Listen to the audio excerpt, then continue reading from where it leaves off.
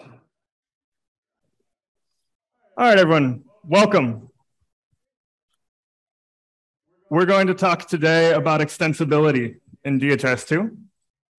For those of you who don't know me, my name's Austin McGee. I'm the Deputy Tech Lead for the DHIS2 software team, and I'm apparently too loud because Max is turning me down. That's the first time that's ever happened.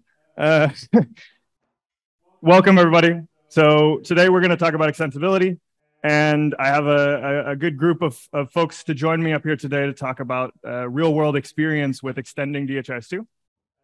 But first, to get people kind of in the mood, who here has ever installed DHIS2 and never touched it again, and then it just worked for the rest of the time you used it?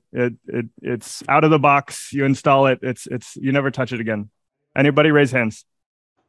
Who has done the opposite? Who has had to configure it, maybe had to extend it a little bit, had to change it? Raise your hands. Raise your hands on Zoom if you're joining us there. I'm surprised. So some people are maybe just working with empty DHIS2 instances. That seems possible. Maybe we need to work on some data use in those cases. But what the moral of the story is that DHIS2 always needs to be adapted to the local context. It almost always needs to be changed, needs to be extended, needs to be integrated with other systems that are around it to match the workflow and the use case for which it's being used. And so what we're going to talk about today is how we as a community and we as the global software team can help to provide infrastructure and support for those extensions to make them easier, lower cost, easier to maintain, and so on and so forth. But before I get started with that, I want to wind us back to 2019, not for the obvious reason, but because that was the last DHIS2 conference that was here, live in Oslo. And back at that time, we had a vision called the application platform that we hadn't even started to roll out yet. And I gave a presentation with this slide that is kind of dizzying, but it shows the cost of maintaining applications in DHIS2. This is particularly for the core team, which maintains 30 plus applications across multiple versions of DHIS2, many libraries that support that. And basically, we're maintaining hundreds of code bases in order to keep DHIS2 running and provide all the features that you want across multiple versions in the wild. And that's only a piece of the puzzle, because then there's also everyone else out there who are building additional applications in DHIS2 to extend that functionality, to adapt to the local workflows, to the local data use needs. Those also in the world before the platform of DHIS2 would need to have an entire set of the components to build up an application. And so what we did by introducing the application platform, one piece of our extensibility infrastructure, I'll talk about some of the others later, is to do what's called inversion of control, where instead of allowing an application to basically take control of your entire web browser and do everything, which means that the developer that's building that application then needs to do everything for you, we flip that around so that DHIS2 provides an encapsulated space that is a smaller problem space for the developer to work in, makes it easier to build something new, easier to iterate, and also easier to maintain those innovations over time. We also have built, since 2019, and this was the slide that I presented at that point, have built an ecosystem around this application development infrastructure. So not only do you build an application, but you deploy it, you test it locally, you deploy it to the App Hub, you share it with other users of DHIS2 who can then install it and use it and give you feedback. And that's the genesis for what we'll talk about today. As I mentioned, there are multiple stages of what an application needs to do or an extension needs to do in DHIS2. You need to build it. You need to maintain it over time, which is a lot harder than people anticipate. you might share it with other people, and that also comes with costs and also challenges, because you might be installed on a DHIS2 instance that you've never seen before. You maybe never will see, because your application then needs to work in a completely different context.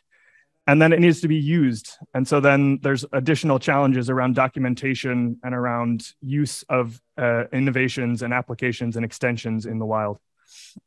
So I wanted to share, I hope Dennis is here. He might be in the room somewhere. But I wanted to share something that he said in the hallway to me the other day, which he was talking, I did not prompt him about this at all, I promise.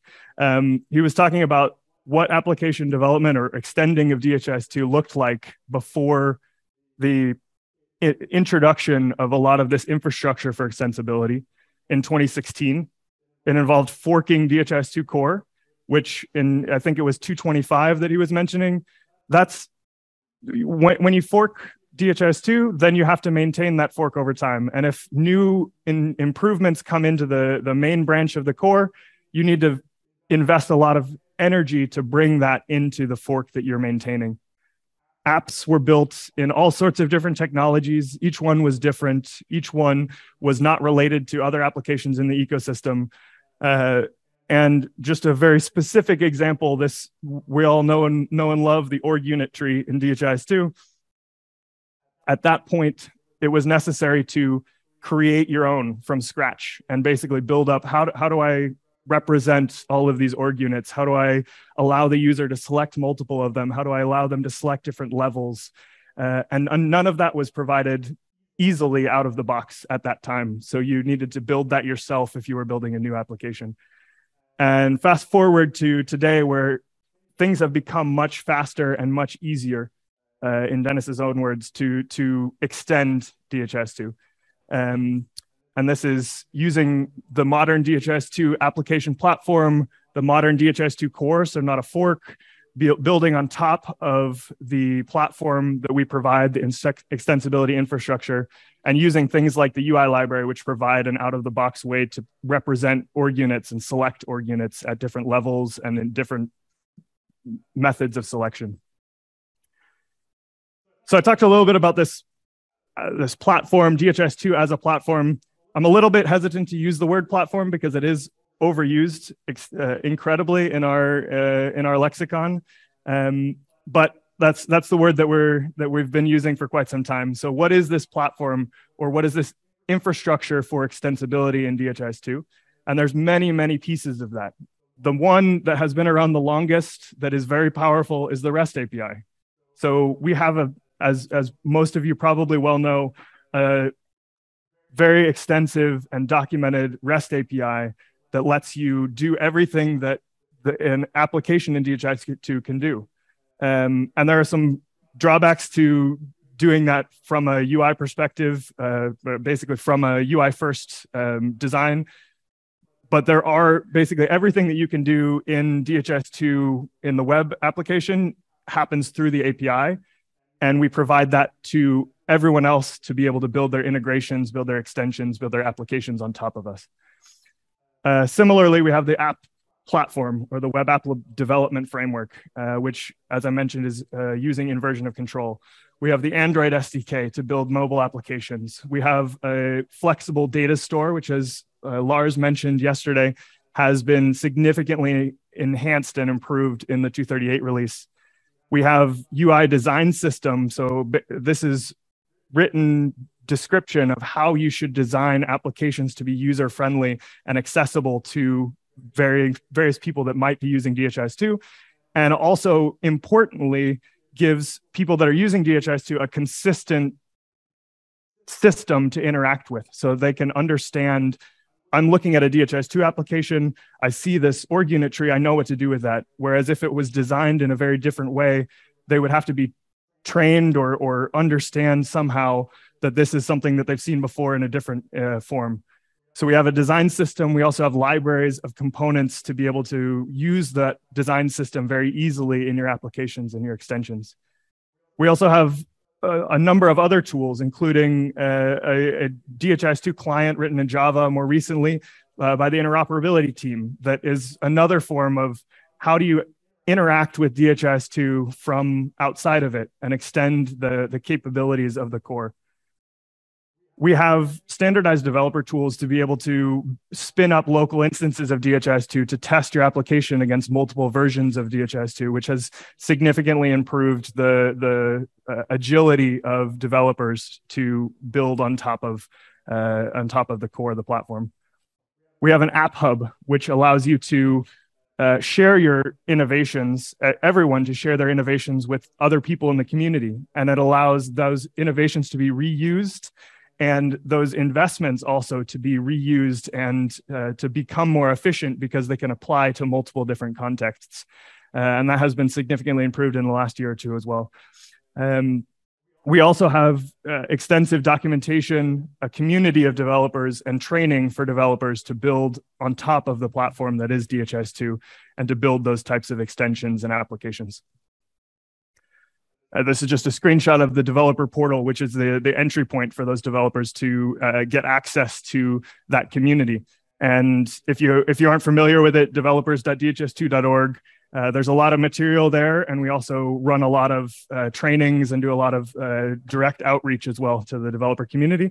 And hopefully those of you that are developers or that have developers on your team can join that community as well.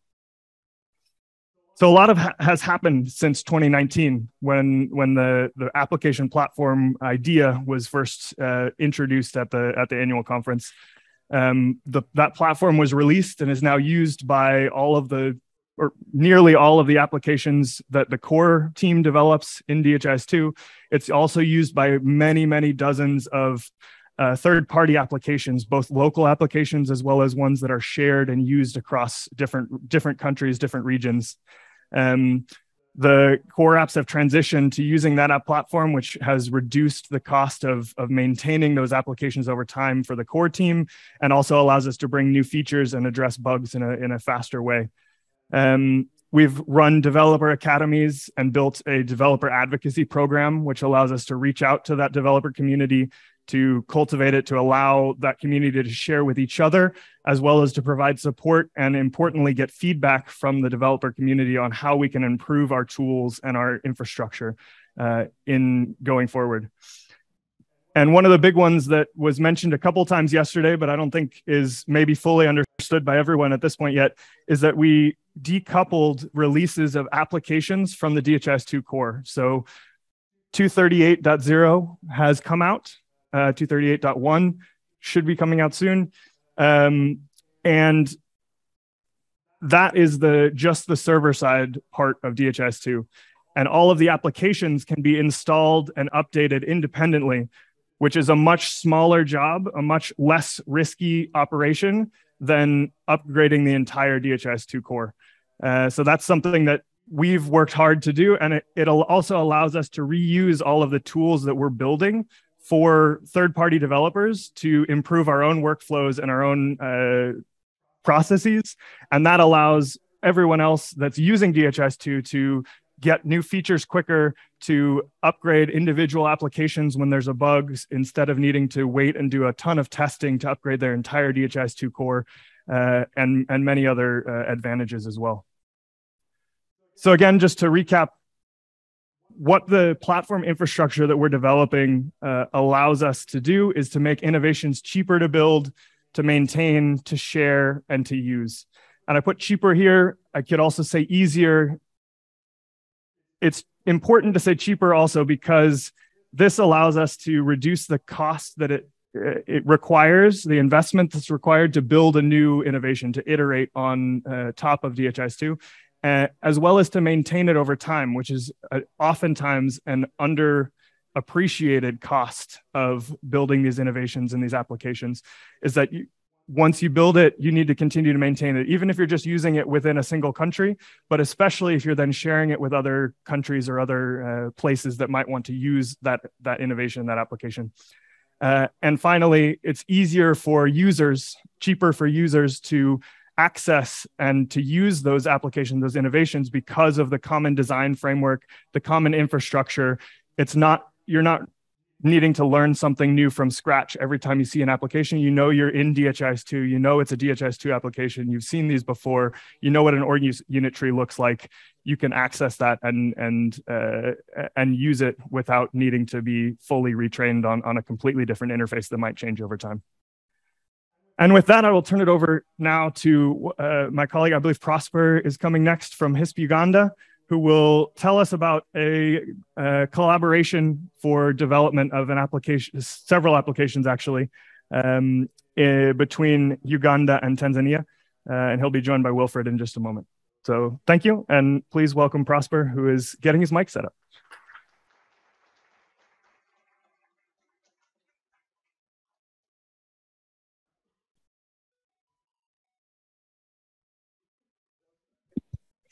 Okay. Hello, can you hear me? Okay. Yeah. Thank you, Austin. Yeah. So we're sharing an example of the so many apps and hacks and whatever have been happening over time. So the example we are sharing is one where we have collaborated, as Austin was sharing. It's very expensive to maintain these apps with the different versions. So our use case and our sharing today is about how we've been able to collaborate and work on a common app that has worked over time, that has also even seen some pieces of it being implemented in the core.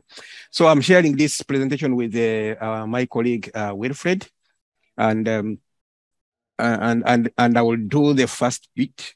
So maybe. Oh, it's this one. Okay. Yeah.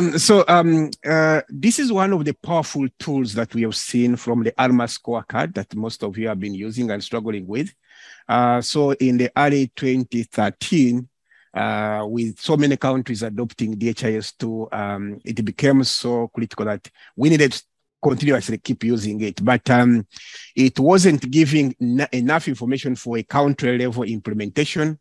So a lot of countries were struggling to see how they can implement a scorecard, and of course excited about the DHIS2 implementation with the sub-national data. So in Uganda, we started off in 2013 again with some support from UNICEF in trying to attempt to the first DHIS2 apps, and we developed a scorecard, a district scorecard for MCH. And that was how it was, looking a little bit very similar to the ALMA scorecard embedded into the DHIS2, and was exciting in terms of using the data. And our colleagues across the South, the Tanzania, was also doing the same with the DHIS2 data, using the standard reports by then. These were two initiatives which were all moving parallel at the same time, looking at the same platform and looking at the same data. And so somehow along the way, John and John Lewis got us to work as an East African community. And this really pushed us to start working together as HISP groups within the country. So this was Rwanda, all the way from Burundi, Rwanda, Tanzania, Kenya, Uganda, and South Sudan, to implement a regional ESC data warehouse. And particularly the scorecard was part of it. So the joint effort, now the two apps and the reports came together, and we were able to build a scorecard in the East African data warehouse that was pulling data from all the East African states and then displaying it in on the website. Actually, that's a website where you'll find that scorecard. It's still running up to now. And very exciting also to be able to see the comparison of the countries before we go to the ALMA. And this again was an effort between now the two teams, the developers in Uganda and the developers in HISP South Africa, Tanzania, coming together and comparing notes, and then we started building that. Which was very exciting, and they really got us to start working together, moving from region or state to state, setting them up, working together, supporting all the other implementation we had in the country. Then as that was also happening, then we got support from through the University of Oslo to from UNICEF that helped us to be able to now consolidate all the efforts in the region and be able to build 3 standard apps, which were generic, which were supposed to be generic, and then be able to use them across the East and Southern African region. And Wilfred will share more about that. But what you will see in the pictures here is a team. Apologies, this is not looking so, it's looking a little bit hazy, but in the caption there is a team seated in Nairobi, working together on the scorecard from development to testing and planning. And the members there, not all of them are developers, but these were subject matter experts, people who have worked in the field. And we could see we had UNICEF spearheading this process. It was a small group, 5-day workshop. Then we have HISP Uganda. Then we have HISP Malawi. Mbogeni is up there. We had HISP Kenya in there. We had HISP Tanzania, Ethiopia, and also HISP Uganda. So the team coming together and working together to plan on the development and also plan on the deployment. So this is a little bit of history on how we've been able to do this. And it's something that we feel that we can be able to, again, work with so many apps and the innovation that have come through the COVID pandemic, that we can be able to see how we can sustain this, because they're going to be very key for the future implementations, especially in disease surveillance, also in the immunization registries that we are working on. So I'll turn it over to Wilfred to really share a little bit more about how we've been able to do this over time across the region and the HISP groups. Thank you.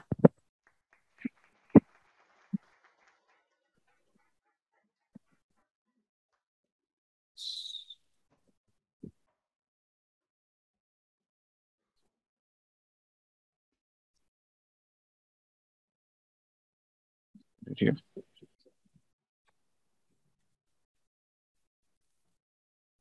Yeah, can you hear me? Great. Yeah, thanks, Prosper, for the introduction. As Prosper kind of elaborated, this work started a little bit 2013, 2014, when we started all these, work along scorecard, development of scorecard internally. And then later on, we kind of formed this partnership in terms of HISP Uganda, HISP Tanzania, but also Universal also kind of coming in to kind of work with that, but also UNICEF played also a major role in terms of pushing this, we call data use apps. Looking back now, we see that we have gone a long way, more than 5 years now, which have passed. And through that 5 years, there's a lot of learning which we have gathered. One thing is recently we kind of understood that we really need to kind of understand which role of each organization should play in terms of working together on this particular task. And one of the key things which we did is more kind of a map out. What are the roles of the HISP groups? First of all, HISP groups play a key role in terms of gathering information, interpreting and document this information from the field. And the HISP groups have been doing that quite a good job in terms of understanding the implementation of scorecard, BNA, action tracker, documenting this, and also putting it together. The HISP Tanzania and HISP Uganda now plays a key role in terms of coordinating these other HISP groups, collecting all these requirements, and later on, of course, the team kind of develop these requirements, test together with the team, and of course, support some of the configuration which is happening at the in the individual countries. One of the key things also we have kind of learned throughout the process is more or less about documenting this usability of these apps, kind of understanding how the user perception of these apps, and also kind of understanding the better aspect of the configuration. Together with that, we have also been working with the HISP global team here. They have been playing a key role in terms of oversight of these particular implementation of the app, especially on the development aspect, quality aspect, and see that we kind of, the development of the HISP groups are kind of also tying into the standards of the global thing, global teams. They have also been kind of playing key role in terms of coordination, the HISP groups, but also kind of putting together some of the activities which we have been working on. Last but not least, the UNICEF team has also been quite an instrumental. Maria, is she here? Oh, okay. Yes, Maria has been kind of instrumental in terms of working together with the HISP groups, coordinating the project, kind of, pushing together some of the requirements which UNICEF have, but also some of the requirements which the country has. We have been working with the UNICEF team in terms of making sure that we also follow up some of these, plans which we have along the way. So UNICEF has been kind of quite instrumental in terms of supporting us, but also kind of be part of the process as well. And I think that has been kind of a key thing during this particular collaboration. So this is kind of an example of a joint roadmap and a release plan, which we kind of had. So much information right there. But one thing which we kind of noticed that we have kind of different layers of activities which we have. We have the implementation activities, which the HISP groups are more or less kind of supporting countries into, implementing the scorecard, BNA, and action tracker. Once all these HISP groups implement, get the feedback, we sit together at least quarterly fashion and also kind of discuss these things. And along the way, the requirement kind of changed. I remember back when we started 2016, we were only thinking about 3 apps, only scorecard, BNI, and action tracker, which is kind of linked to the BNA. However, as we kind of continue to progress, we noticed that there are some organizations which are, doing the action tracking without doing the BNA. So there was a need to kind of say that we really need to, develop a standalone action tracker where people could actually track some of the actions which they've agreed. And this kind of evolved into developing a third or at least another app, which is an standalone action tracker. So some of these plans which we have kind of are divided into quarterly, some of them divided into monthly, some of them divided at weekly. We have these kind of bi-weekly meetings where we meet together, discuss a little bit of what is going on, plan together, and also coordinate some of the activities. Recently, we have also been trying to push out some of this information to the HISP groups, so other HISP groups, so that they could understand what we are doing and also implement. For example, HISP West Africa have been showing a lot of interest in terms of implementing these particular packages, and we've been supporting them as well. But recently we have done a webinar, which is support, of course, by the HISP global team in terms of creating the materials and also hosting this webinar and share some of the information which we have, so that not only the HISP East Africa could learn about it, but also, the larger group within the HISP community could learn and also could continue with that. So this has been kind of a journey which we have been kind of going through in terms of learning, working together, learning through that process, and also sharing now our experiences and knowledge to the community so that they could also understand and also take it forward to another places. Then I will welcome Scott to continue with the presentation.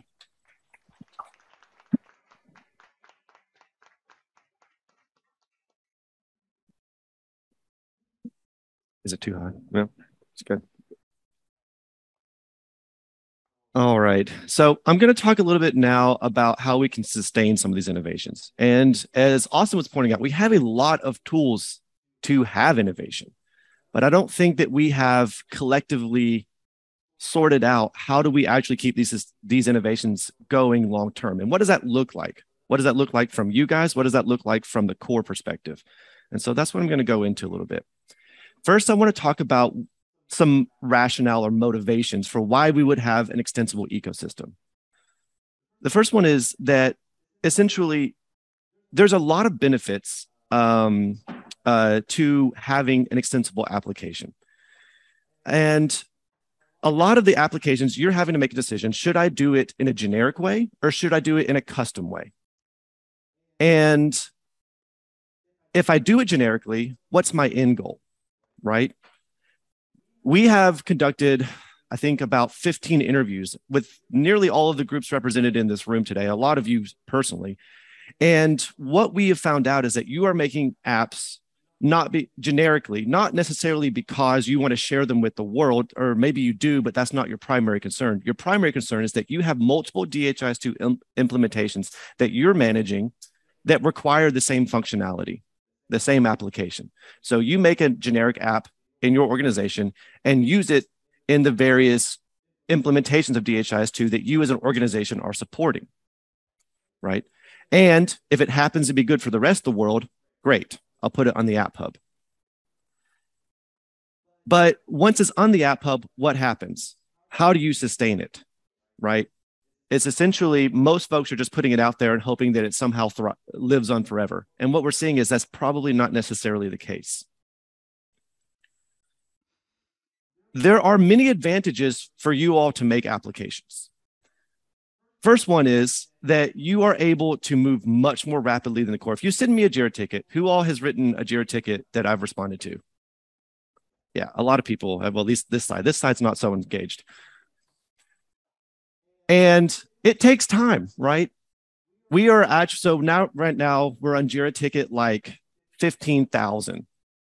But last week, we just completed Jira ticket 87, right? 2016, all right? We're still working on it. It takes time to get stuff into core. We move slowly, we move incrementally, we test, it takes time. But with applications, you're able to move much more quickly. You're able to be responsive to specific requirements, to specific projects. You're able to be more agile. You have a closer connection to the actual end users. And that's a huge advantage. That's what we want. We want you to be able to do that. You're also able to stretch DHIS2 beyond its current confines, right? You're able to go into new domains like education, agriculture, climate change. And you're able to thrive in these new domains because you're able to extend DHIS2 with applications. These are good things, but there's also potentially some important questions or challenges that we have to address. How can adopters be assured of the quality of the application? So if you put the application on the App Hub, how does anyone know it's a good app? Well, we've asked you and you told us you don't. In fact, you don't trust most of the applications that are on the App Hub. You have no insight. They're basically a black box to you. You don't have enough information to know, should I adopt this application? So we actually see that adoption from the App Hub is relatively limited, right? That's not what we want. We want people to be able to get apps from the App Hub, know the app is there, it's good quality, you can trust it, you can use it, and we want you to collaborate and share, right? You don't know how the app is going to be sustained. So if I get an app from the App Hub that someone else made, how do I know it's going to be there in 6 months? How do I know if I upgrade to a new version of DHIS2 that it will also be supported in that version? You don't know. And that's a serious limitation. And then, once you have an app, you're not sure with how to deal with support. You're not sure how to deal with feature requests. You're not sure if, my app gets adopted. If I'm HIS Uganda and my app gets adopted in Sri Lanka, for example, how do I deal with any of the feature requests coming from Sri Lanka? Are the people who paid for my app in Uganda going to pay for the Sri Lankans as well? You also are not able to build a roadmap. So you're not able to communicate, even if you do want to do something, this is what I'm going to do, and galvanize support around it. And then funding, at the end of the day, it comes back to funding. And Austin made a few very salient points about things become cheaper if you start to use some of the resources and tools, the app platform. But these things do cost money. And we have asked, done a lot of interviews, and very few, if any, have what I think most people would consider a sustainable business model, air quotes, right? We're not for profit or anything here. But you don't have a predefined stream of revenue to be able to continuously develop, support your applications, right? So a few problems. Let's talk about some ideas here. The first one is, you've told us that you want to see, when you look at the apps on the App Hub, essentially what the plan is for that app. You want to know who supports the application, both technically and financially. You want to know the status of the app. So is it in progress? Is it actively being supported? Is it being only updated with new visions? Is it no longer supported at all? And you want to know some financial information about that application. You want to know, is it completely free? Some apps potentially charge for use, under the DHIS2 license, that is a possibility. Some apps only charge for support. So if you want a functionality, you've got to pay me to help. You got to pay me to build it. Some are wrapped up in other bundled services. And this is a frontier of DHIS2 app ecosystem that we've basically not researched at all. What are the models? What are the ways for you to sustain your applications? And this is something that we want to hear back from you. We want to know what you think are some reasonable ways that you are able to make apps, put them out in the ecosystem, have adopters, and be able to continuously sustain those applications. We asked 15 app developers what they thought the best end goal for them would be. And we were told, what's the ideal outcome for your application? And we were told 15 times that it would be brought into the core, that it become a core app, right? And that's possible in some situations. As Prosper pointed out, we drag some of the functionalities from like Scorecard into the core. But for the vast majority of applications, that's not possible, right? And what does that mean? That means essentially we're just making innovations, we're putting them out there, and they just die a slow death. And that's not benefiting anyone. So we've got to figure out not how do we drag everything into the core and University of Oslo owns everything, but how do you come up with models, or how does University of Oslo support those models to continuously sustain these applications? And this is and looking into kind of the financial thing aspect of it is something that we have to figure out. Now, as Prosper and Wilfred made clear, I think, and certainly a lesson that we learned from COVID is that we have got to collaborate. We have got to foster collaborations, and the collaborations means between app developers like HIS Tanzania, HIS Uganda. Every year we do this app competition. It'll come up on Thursday. And in that competition, we have probably 5 apps that are submitted to import data for DHIS2. Even within DHIS2, all of you sitting here, we're reinventing the wheel constantly, right? You all have shared problems. You're just working in isolation. You don't know that you have shared problems. And so we have to make some kind of means for you to share your issues and to connect to those other DHIS2 providers, app developers who are able to collaborate with you to work through these shared issues, because you're not really doing it as it stands right now. And this is I think a recipe for disaster. We need to make sure that you're able to connect, you're able to communicate with those who have shared issues, and you're able to build apps together. The more people working on applications and contributing to those applications, ultimately, the more sustainable they'll be. That's a double-sided, there's 2 sides to that coin. The other side is those who want to use the application. You need to be able to have a community, kind of a micro community practice around the applications that you're using, right? So if Uganda is using the application and Sri Lanka is using the application, then they should be able to communicate. They should be able to say, hey, we're also using this application. We're having these issues with the application. Can we collaborate and work together to improve the application? Or what are some of the best practices with the application? We have this community practice for DHIS2. And when we talk about DHIS2, we're talking about dozens of apps. But what we really need are small community practices just for each individual app that brings together the users of those apps across various geographies and domains so that they can collectively work together and share insights, potentially support one another in various revenue streams as they come up.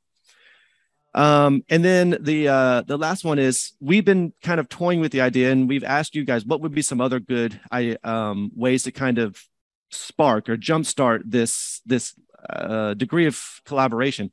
And so you've given us a couple of things. So the first one is it might be cool if UIO could foster application, like we could put out application challenges. So we have the app competition, but maybe we hear about shared problems, and that we can put out a challenge to the community to get, you know, a consortium of organizations, DHIS2 implementers, app developers together to address that problem. The other one is we can put out ideas, right? So we ask for an idea challenge, and you tell us your shared problems, and then we try to connect the dots. Because that's, I think, our role. Our role is to try to connect the dots. Our job is to make sure that you all are able to talk to each other. You're able to collaborate. And we have to make sure that we're doing that around the app specifically. So I think with that, I will now hand it over to Pamud, and he'll take us through Sri Lanka. Thanks very much.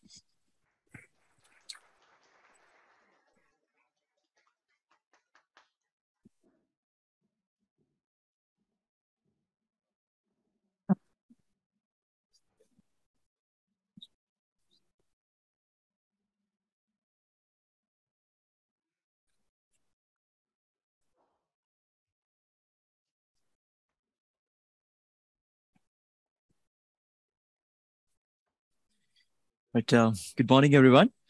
So what I will do is I will explain to you how we used local innovation through collaborations and country capacity building during the times of COVID-19 pandemic in Sri Lanka. So apologies for those of you who are already familiar with the story, but I assure you what we are going to do today is to look at it from a different perspective of how we did the local innovations and capacity building, and how what we really, how we invested on the collaborations. Right. So I will start with this slide. I think you must be already familiar. This was from Christine's presentation yesterday. So what you see here is an extract from a Norwegian newspaper. Remember the date, it's February 5th, 2020, right? So this was in the early pandemic. And in this newspaper article, it was highlighting how a product of Norway is being used in Sri Lanka for contact tracing and COVID surveillance, while in Norway, they were basically using pen and paper, right? So this I heard was a big story in Norway. So let us see what really happened in Sri Lanka by then. So this is a timeline of all the events that happened in Sri Lanka in the early pandemic. So we all know that COVID-19 came into light in December 2019.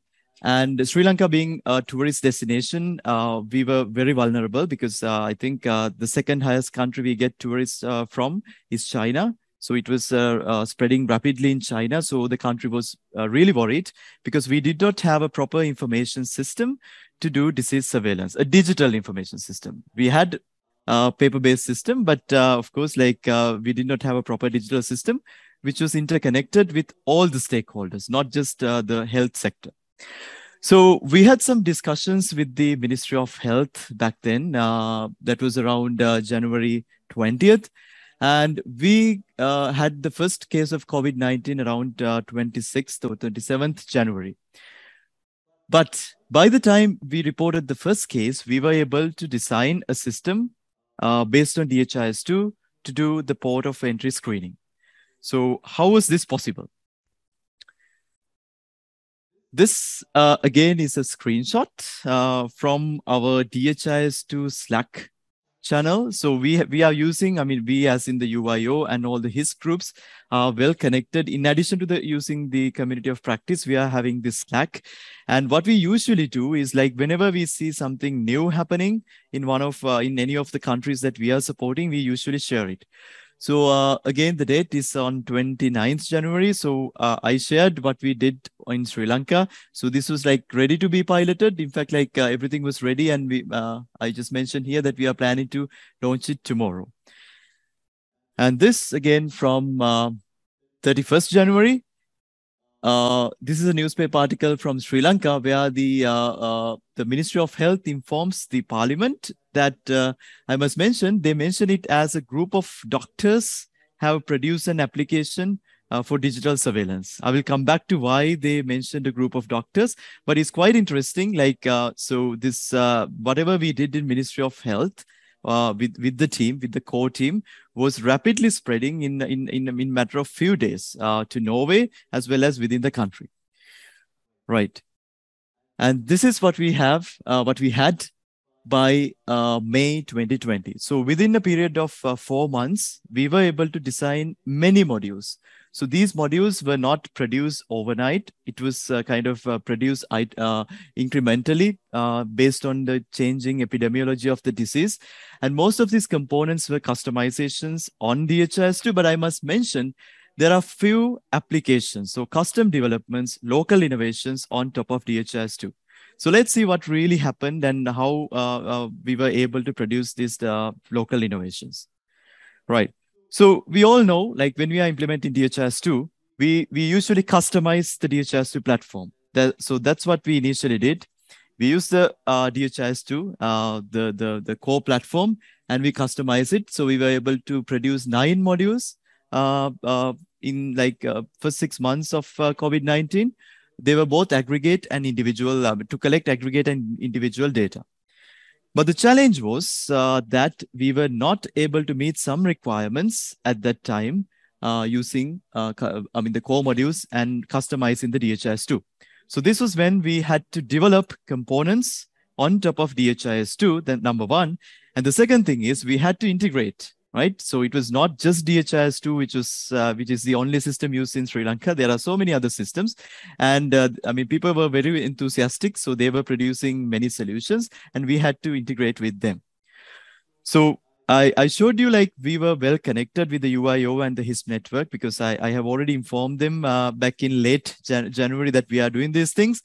So when it came to development, we only had by that time just one developer. He was our lead developer in HISP Sri Lanka, who has been there with us for so many years, but we could not actually reuse him to cater all these requirements. So this was when I informed Ula, like we are kind of stuck. We have to develop some components and we only have this one fellow and we need support. And I must also mention, like HISP Sri Lanka and Ministry of Health were not alone in this entire thing. We had very good support from the government of Sri Lanka. I'm in fact glad to see the Chief Technology Officer of our government ICT agency of Sri Lanka is present here in person, Mr. Hiranya. So what actually happened was the ICT agency of Sri Lanka was working with us. So they said, like, don't worry, we have people, we can arrange people, we can get them together. It's just that you need to provide us guidance. So we had UIO and the HISP network from one side who was ready to help. And we had this local support from the ICT agency. And we kind of linked them together by organizing this hackathon. So it was a collaborative effort between HISP Sri Lanka and volunteer developers. So these were developers from various private sector ICT companies and volunteer developers, who were doing freelancing.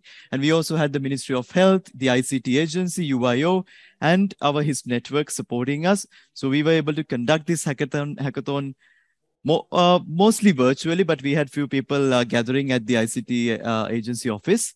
And I must also mention Austin here was the one who was kind of, I think I troubled him or not. He had a couple of sleepless nights trying to help us online from, you were based in France that time, right? Yes. Okay. Right. So with all this, we were able to design this COVID-19 surveillance package, which we were able to implement in Sri Lanka. And the other thing is, like, we often overlook thinking like innovations are always tech solutions like web apps or Android apps. But what about training, right? So we were used to do trainings physically on site. But during COVID-19, we had to revise our training approach. So we had to conduct trainings online using platforms like Zoom. And in addition, we had these lengthy training manuals. You all know what DHIS2 manual looks like at the moment, but it is very lengthy for a reason. I mean, it is not supposed to be the end user manual that you should try to introduce when you are doing training programs. But what we actually did was to come up with this single page training manuals, right? So we were able to share it together with our training programs, and that again was an innovation. And with all this, we were able to do, have a local use. And the most important thing, like all this while we were connected with the UIO and the HISP network, and they were working parallelly on a kind of a metadata package so that all the countries can use this innovation. So it was something that was produced in Sri Lanka and few other countries. So UIO coordinated the entire effort, and we were able to produce this COVID-19 digital health toolkit. Right. So this is like all the modules that we have around COVID-19 surveillance in Sri Lanka. But I must highlight the arrows that you see in yellow, right? The ones here and there. So these are all integrations. So we had to integrate with laboratory systems. And also during the immunization campaign, I think those of you who joined the immunization session yesterday, I presented what we did. So we used this digital public good, DIVOC, to produce our vaccination certificates, and we had to create these integrations. So this again was a lot of effort that took place during the COVID-19 pandemic. Right.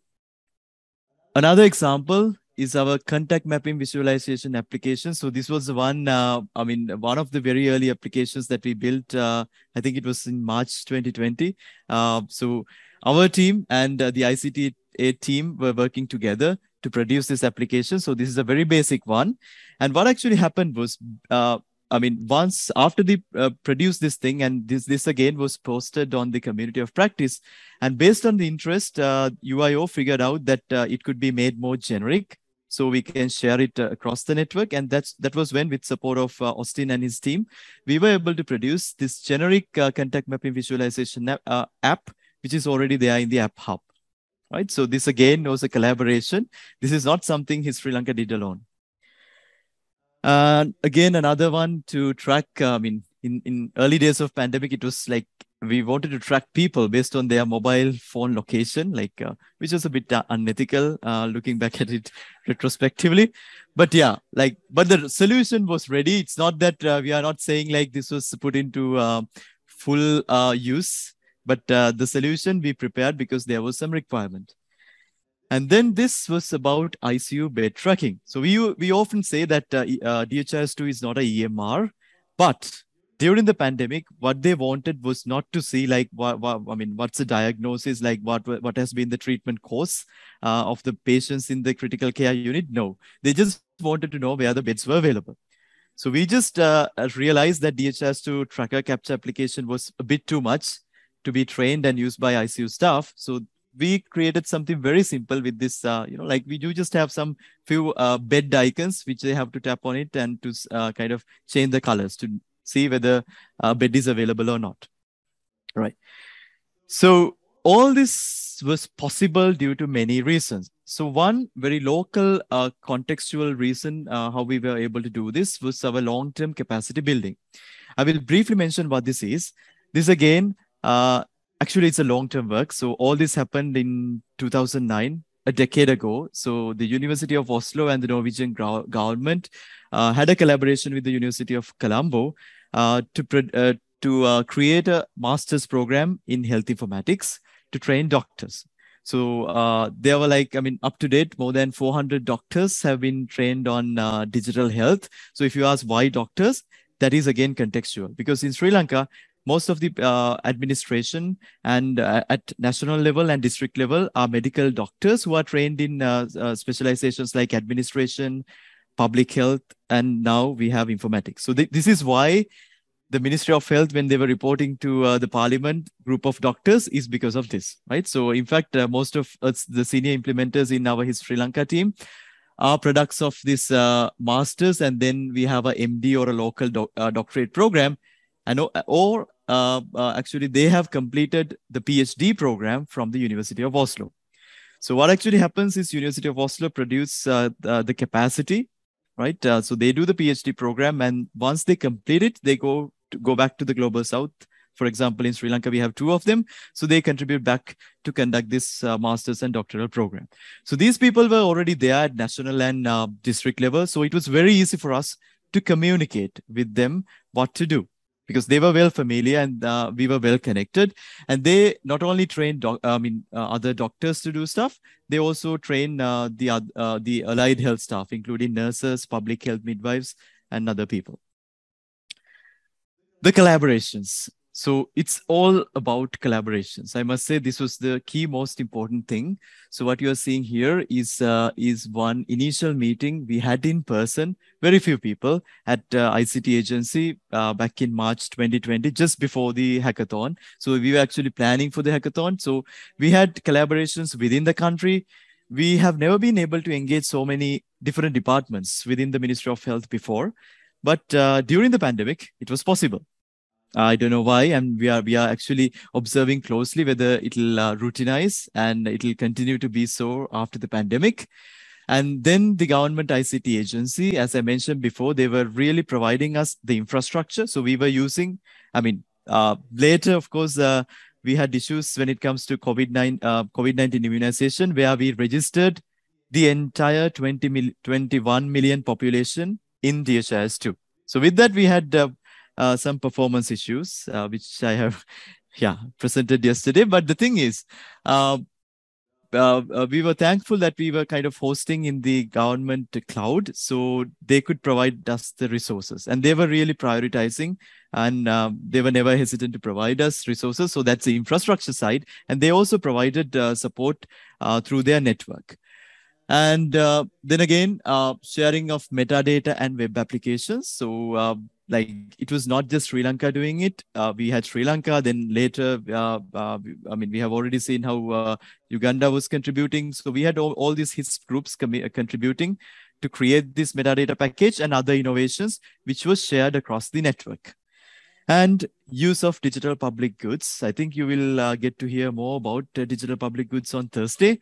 So DHIS2 is a digital public good, and we also use another digital public good, DIVOC. This again is contextual because our government ICT agency was on the opinion that we should invest more on digital public goods.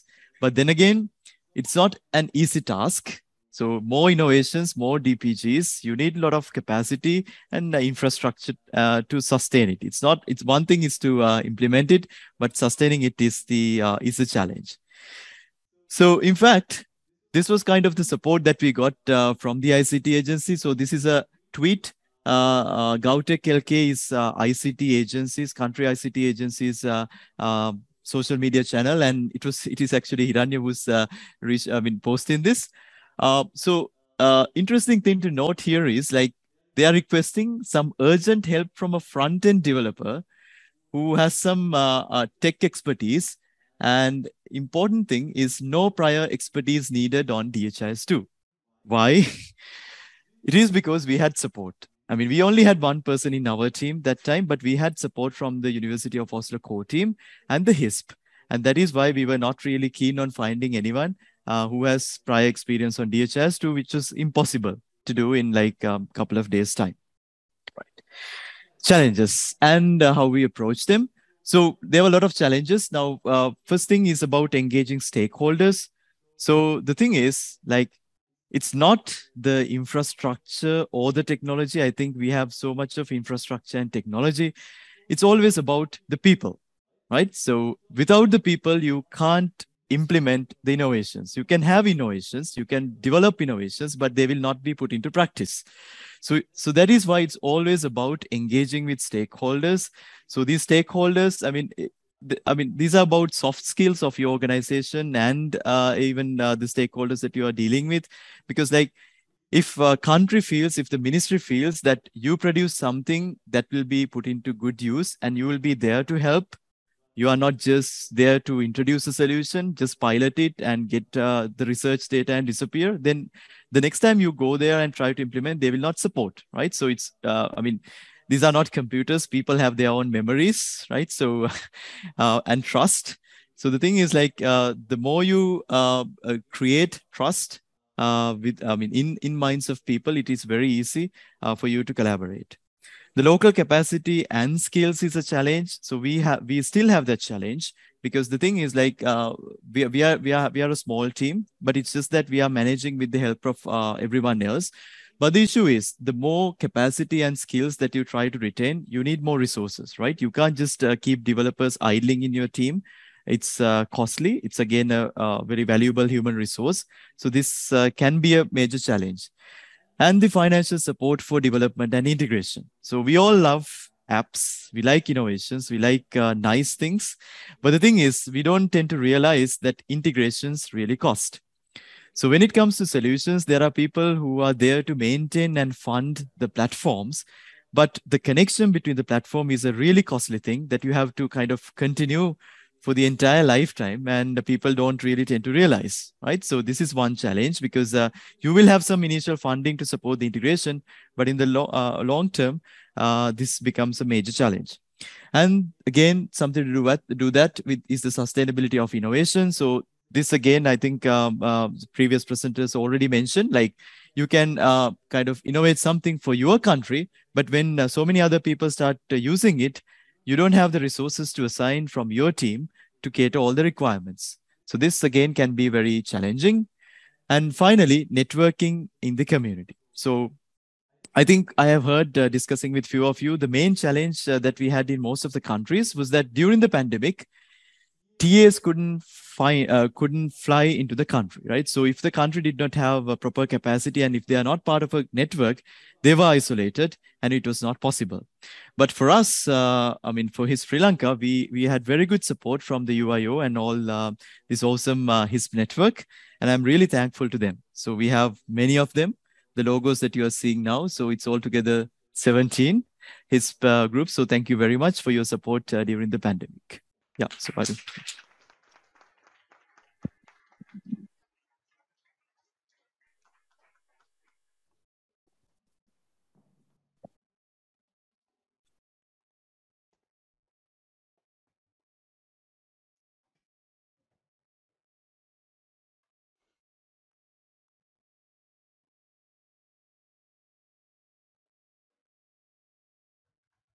All right, can you hear me? All right. Yeah. Okay. Hopefully you can hear me on Zoom as well. Yeah. Good. Great. Thank you very much to my fellow presenters here. I think it's inspiring and interesting to hear the stories of collaboration and working together to solve problems, especially in a huge time crunch as it was in March 2020. I do remember some of those sleepless nights. I remember the weekend specifically when we were working together, and it was very early also in the working from home, everybody connecting remotely world that we were living in. We had been a remote organization for some time, but it wasn't something that everyone was familiar with. So there was a lot of radio silence, and it's what's going on? Do you need me? Is it should I wake up at 3 a.m. or should I not wake up at 3 a.m.? I didn't that time, I think, because they didn't need me for everything. But it was really inspiring to be a part of that with Sri Lanka and also with the larger community. And just before I switch back over to the other presentation, what Pamud was mentioning about the innovations that Sri Lanka spearheaded in this COVID pandemic work, so much of that has fed back into the global DHIS2 and all of the different regions around the world that use DHIS2. So there's the obvious one of the metadata package for COVID-19. There's a lot of innovation in or challenges that were run into with the relationship model in DHIS2 Tracker that are now being improved in DHIS2 Core as well. And there's from the genesis of that hackathon in March 2020 is a lot of the developer advocacy and developer community work that we've done since that time has come from that, in that we recognized the importance of the support to developers who might not have any knowledge of DHIS2 whatsoever, but are good developers, know the problem that they need to solve much better than the global team ever could. And that's something that we have really grasped and moved forward since then. All three of those developer academies have been since after that March 2020 hackathon with Sri Lanka. So the developer academies that have each had 30 to 40 people from around the world learning how to build applications on DHIS2 were all after that time. I think it was actually March 2020, though, I will correct myself, was after the first Android Developer Academy, which was also in Sri Lanka, I believe, in December 2019. Yeah. Okay, moving over back to this slide. So now I'm going to talk a little bit about extensibility in DHIS2 again.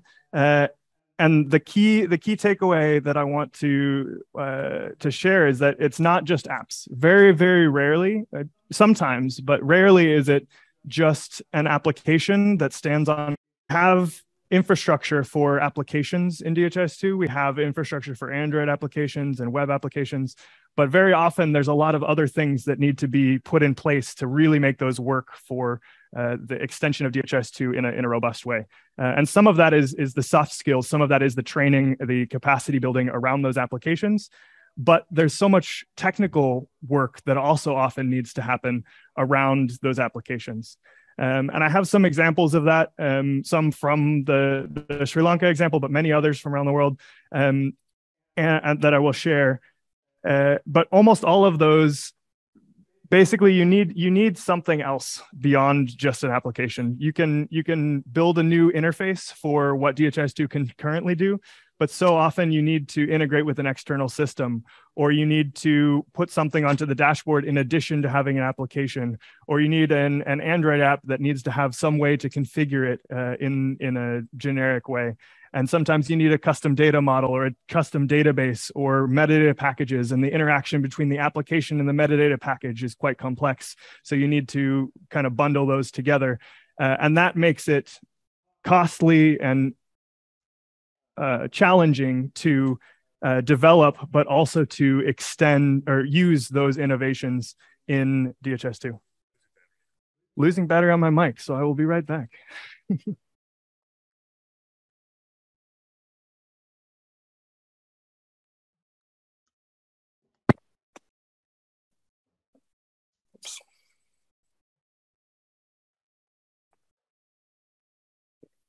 It's okay. Is that good? Good.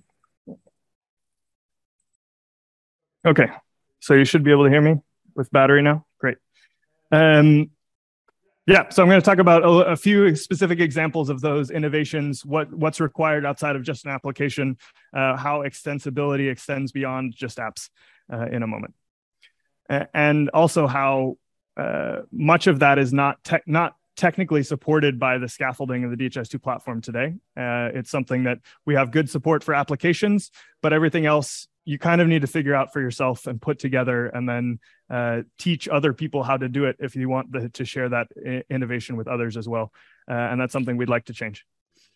So the first example is the relationship mapping example from Sri Lanka. And this was an application that really pushed the boundaries of what you could do with the relationship model in DHIS2 Tracker.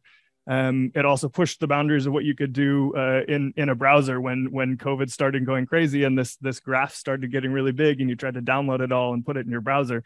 That was a challenge. So there were performance issues that we ran into from the API itself, but also in the browser, and being able to support that and provide tooling to let people more easily adapt to larger databases was something that was an early lesson from this development of this application, but also came from the introducing 21 million tracked entity instances into DHIS2 as a whole. So not only the extensibility and the application of relationship mapping. So the relationship data model itself, as I mentioned, is something that was a challenge with this application that is beyond the scope of what the application itself could do. So it couldn't solve those problems by itself.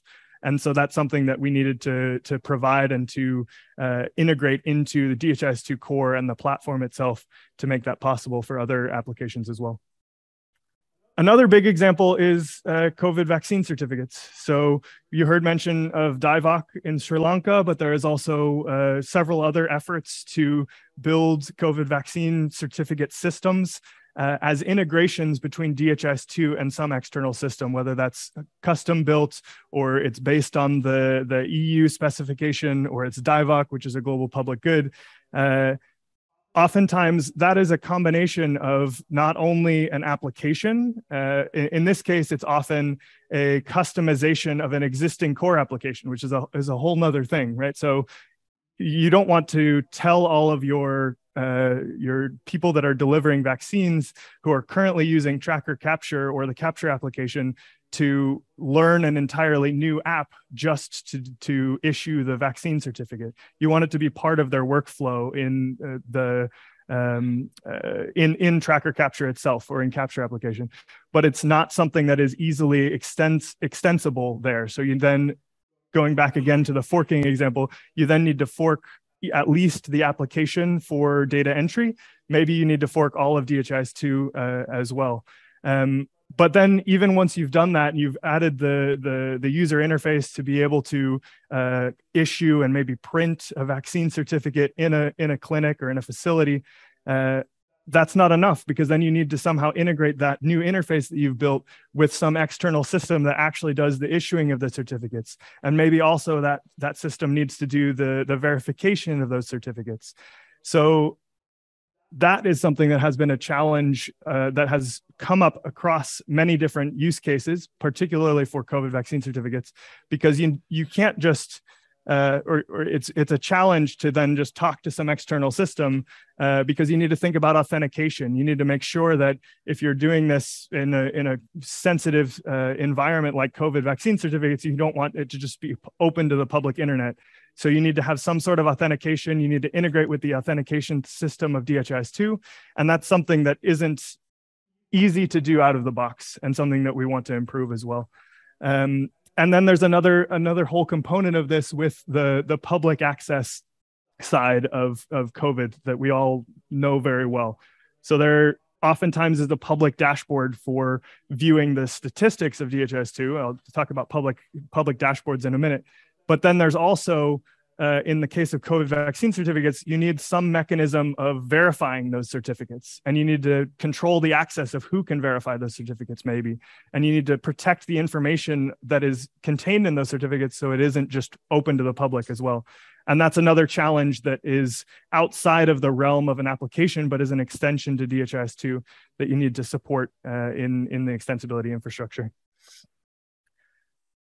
That is very similar, or maybe one specific case of interoperability. And we see this over and over with applications that are built that integrate with some external system through the browser, because the system makes it so easy to build an application and to build a new interface that you can build that, you can download all the data from DHIS2, and then you can push it to some external system, or you can pull it from some external system and push it to DHIS2.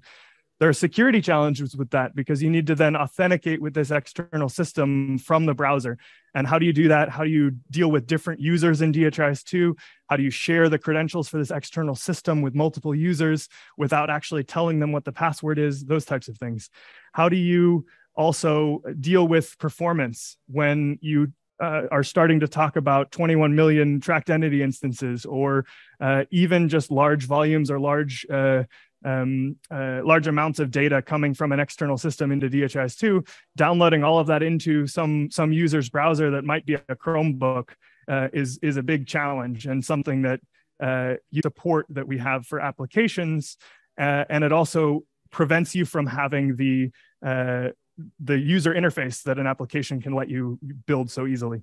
So that's why so often the easier path is to build it in the browser without dealing with some of those more challenging performance and security complexities.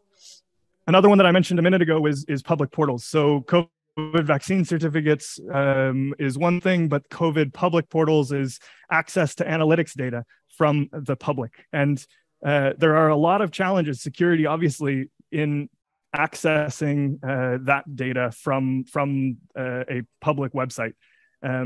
There's performance challenges as well, because if you do it the naive way where you just plug in the public portal to DHIS2 core API, and then every time anyone in your country or in the world goes to your public portal, you will crash your server very quickly. So you need to really think about security and performance when you're doing these things. And again, this is extending DHIS2 with public access to analytics, but it's not an application. So it's beyond the concept of an app as the core piece of extensibility in DHIS2. There's also a lot of complexity in setting up a public portal that could be made a lot easier, but every single public portal, every type of public portal, every single one that is set up in a country is done separately. The wheel is reinvented, and you have to think about all of those security and performance challenges over and over again, rather than having a kind of out of the box and standardized way to address those challenges. And then there's another one, which is mobile apps. So we have apps, but then we also have apps on the web. We also have apps on mobile, and the Android SDK supports the Android data capture application.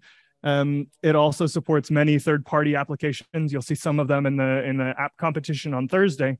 But even that core application requires something beyond just that one app. So it maybe requires a web application as well to be able to configure the Android settings app, to be able to configure globally the applications that are connecting to DHIS2. And you need to store that configuration somewhere. So it also requires the data store, and it requires some custom data model that maybe needs to change over time as you release new versions of the application. So it's not just that app again.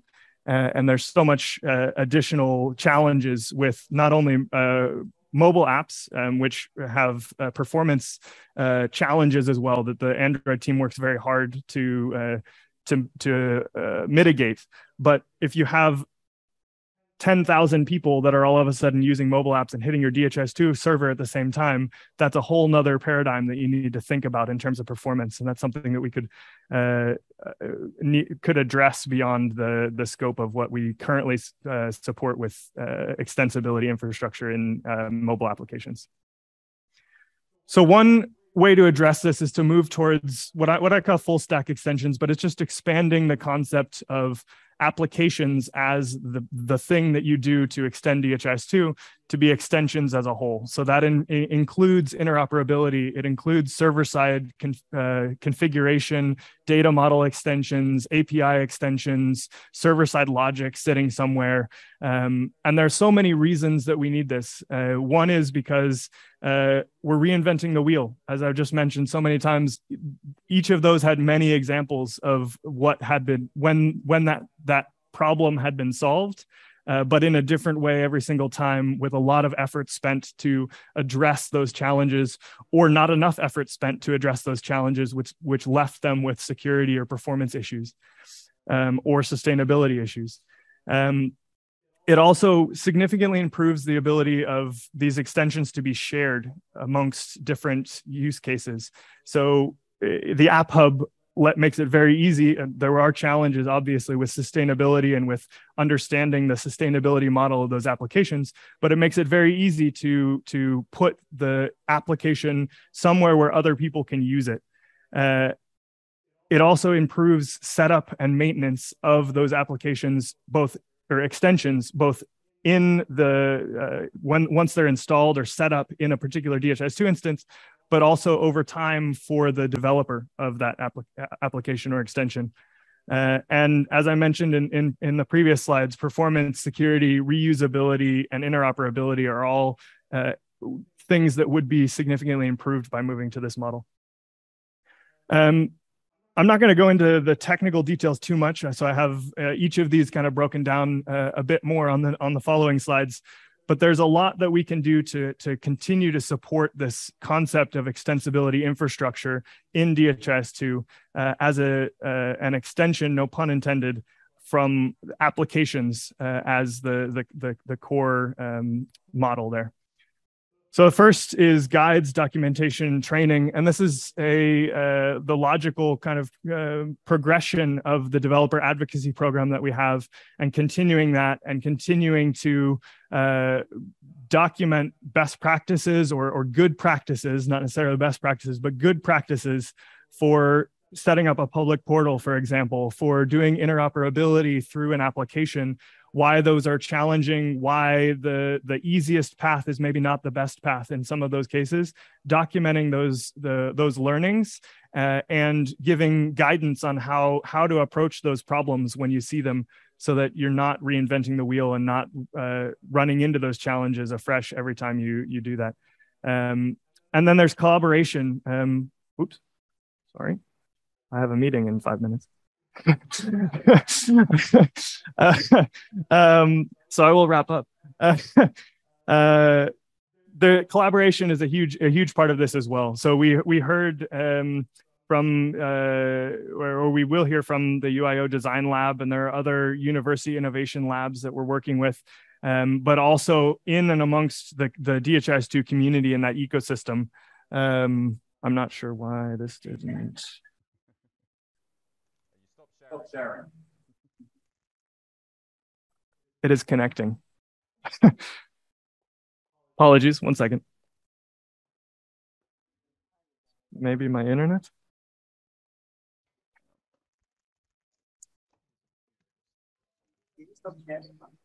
Oh, Zoom disconnected. 1 moment. And I was just wrapping up too. It was building to the climax. I can go ahead and just talk so long as my audio is still going. Yeah, okay, great. So I don't need the rest of the slides, but basically the concept is applications are not the extent of extensibility. Extensibility is so much more than that. And we can build a lot of infrastructure, both soft skill, interpersonal training, capacity building, community building around development of these extensions, but also technical infrastructure around how we can make it easier to build extensions that have server-side components that integrate with external systems and have a complex topology of all of these different pieces of extensibility, how those all need to work together to be able to be shared, to be able to be built, maintained, shared, and used cost effectively and easier than they are today. So with that, I think we'll wrap up for the day because my internet isn't working and we don't have any slides. Thank you.